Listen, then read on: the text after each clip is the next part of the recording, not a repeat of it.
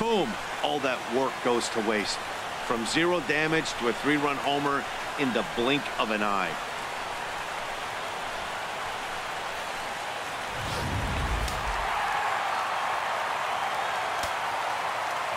Edwin Encarnacion now.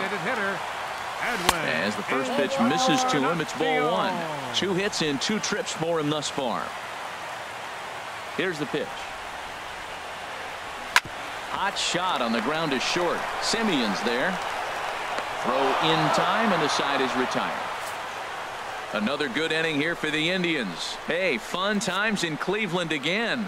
Back with more of this Thursday afternoon business person special following this.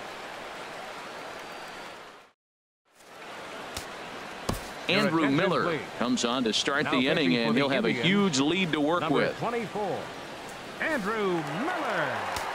Now in the box, Marcus Semien. And Dan, he and his fellow top of the order hitters haven't really offered much help for this lineup so far. No, your 1, 2, 3 guys are the ones you look to generate a lot of action, and they just haven't been up to the task so far in this one. Still time for them to turn it around, though. We'll see if it happens.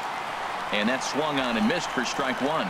Some stirring now in the Cleveland bullpen. They'll get both a left-hander and a right-hander up and throwing. And the throw is not going to be in time as he's able to reach base safely.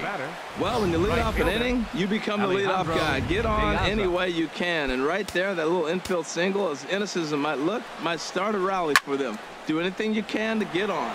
But this is right at him in right field as he hardly has to move to take it in for the first out. The left fielder, here's Chris Davis now. Lifetime against Andrew Miller. Hitless in 3 at-bats. And a called strike down in the zone. 0-1. Runner at first here, 1 man out. Seared down the first baseline. But this will be a foul ball as he's behind 0-2 now. And a swing and a miss there on a late breaking slider as he set down on strikes for the 2nd time this afternoon.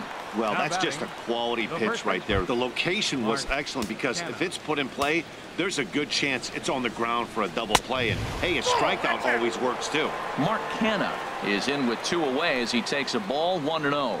Here it comes, 1-0. And this winds up inside for a ball. 2-0 now. Pretty good pitch and a great take there. There's not a lot you can do with that slider breaking down, and unless you can catch it way out front and hook it down the line, you see a lot of swinging misses on those. He's set, and the 2-1 pitch. Never tempted to swing at that ball down low. It's ball 3. A runner on first with 2 away.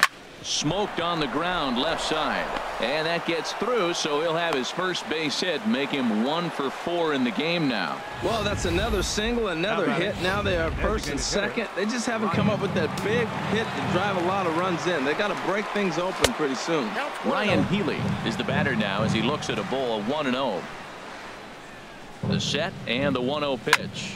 Ground ball sent back up the middle. Scooped up. On to first, and the A's fail to cash in here as the side is retired. A's strand a couple. They're down 7-1.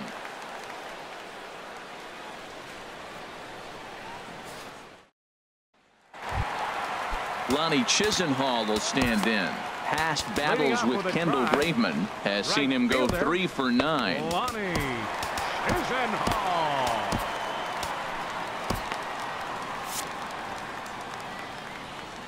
First pitch of the at-bat on its way. Swung on and fouled as it looked to make it all the way up into the concourse area. The windup and the 0-1. Pulled toward right center field. Smolinski on the move, but he's not going to get this one. It's into the gap. And the home half of the 8th starts with a leadoff double. That's never where you want that changeup to be. Up in the zone, he hangs it. You still got away with it because it's still in the ballpark. That ball is one he hits to the moon usually. Standing in, Yan Gomes. He'll look to bounce back after striking out his last time up. He's set and the pitch. And he'll try to hold up on the pitch inside, but to no avail, and that's the first strike.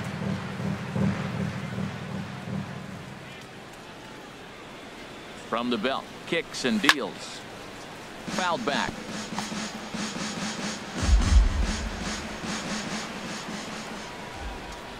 Here comes the 0-2 pitch. Just lucky to make contact on that one as it's chopped foul. Ready with another 0-2. And the changeup is way low that time.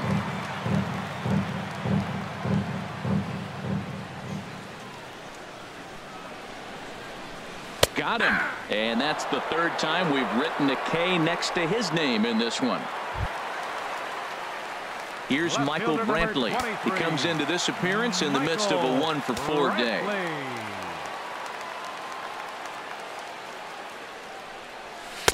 And that misses for ball 1. Well, that's an unusual pitch. He tried to sneak a backdoor cutter. You don't see it very often. He tried to sneak it in there, almost got it too. From the belt, the pitch. And that's right there, and we're even at 1. 1 out and a runner on second base.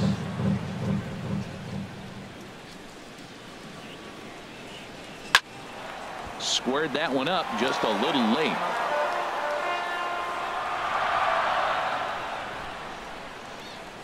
The 1-2 pitch to 2 balls and 2 strikes now.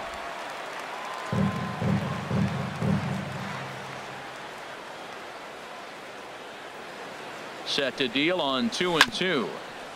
And this one's tapped foul at home plate.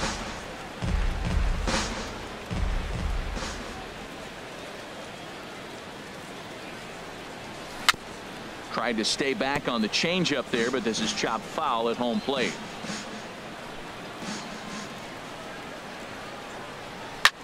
This is hit high in the air out toward left center.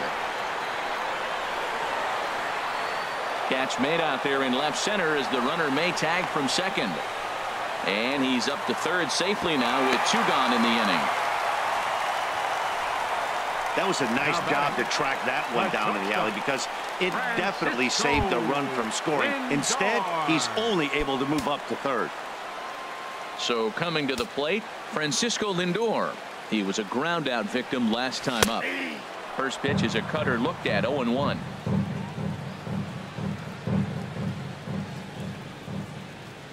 Ready with the 0-1. This is hit the other way out toward left field. Davis is after it. Makes the catch, and that'll retire the side. 1 left for the Tribe. They're on top 7-1. Kyle Crockett enters from the pen to begin the frame with a sizable lead with which to work. Kyle Crockett.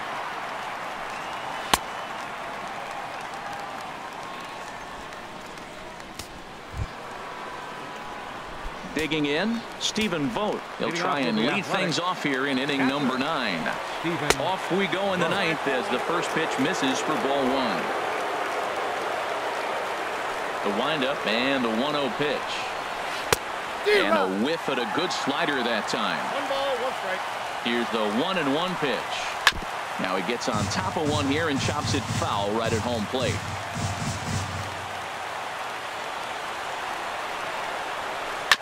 Good job to spoil that one away, and he stays alive. Again, a 1-2. Misses, ball 2. Seems like he's thrown everything at him, the kitchen sink, and he just fouled them off. So he tried to throw something right there and make him chase, and he didn't. So I don't know where he goes from here. Chisenhall moves over. 1 out.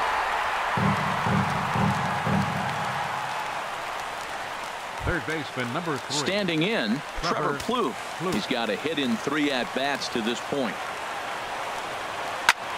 Good swing, just got to try and straighten that one out. Into the windup, here comes the 0-1. And that slider's almost in the dirt.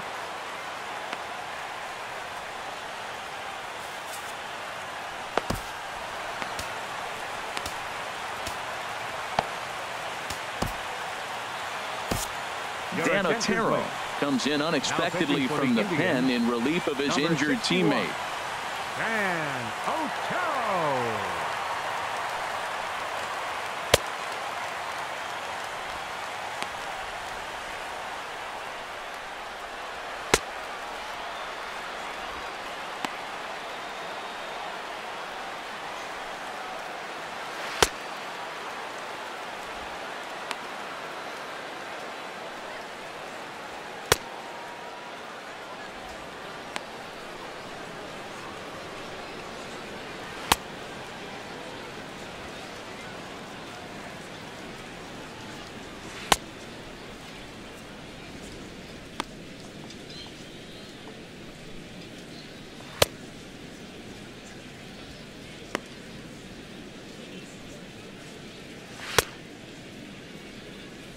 Bases are empty, one man out. Swing, and that's hit out of play up into the plaza level. Chop fouled over towards the coaching box.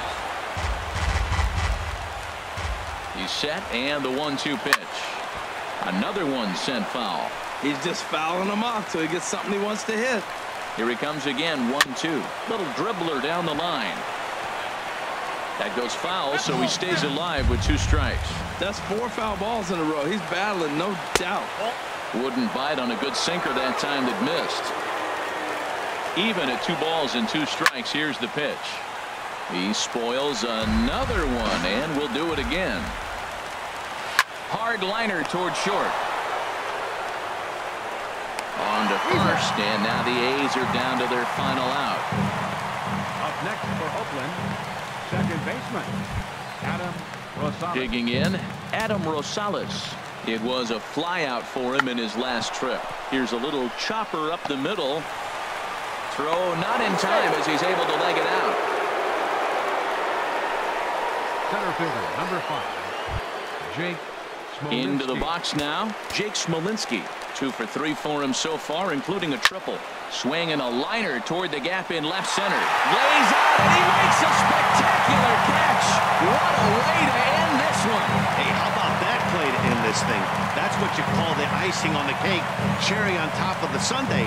Exclamation point. I love it. 7-1 the final today. Josh Tomlin takes the win on the mound, his second of the year.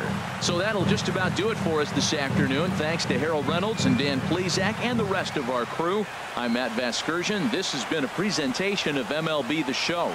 To find out more, head on over to theshownation.com.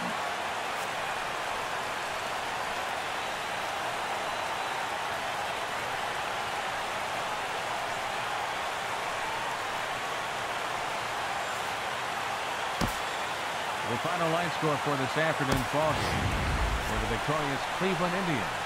7 runs on 13 hits. No errors. Left 8 men on base. For the Athletics, 1 run on 10 hits. No errors. They left 9 runners on base. Time of the ball game, 2 hours and 59 minutes. A reminder that the Regional Transit Authority provides convenient, affordable service to and from Progressive Field. The Rapid Transit provides direct service to Tower City, only a short 10-minute walk from Progressive Field through RTA's Walkway to Gateway.